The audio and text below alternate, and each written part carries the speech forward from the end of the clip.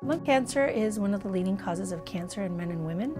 It's definitely a cancer that, as a physician, we have in mind when we're talking to patients while doing some of their general screening and physical exams.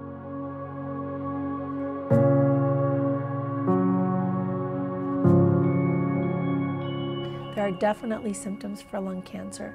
They're a little nonspecific, and so if you're having a cough, perhaps that has not resolved despite medical attention and treatment, I think it's important to come and see your physician. It's important to have follow-up. I have some patients perhaps that may go and receive urgent or emergent services, but they don't follow back or trail back to their primary care physician. That resolution will help us determine whether or not you're at risk or if we need to continue investigating why the persistence of this cough. I would say the majority of the time, they're things that are pretty benign, but you never know and you don't want to miss it.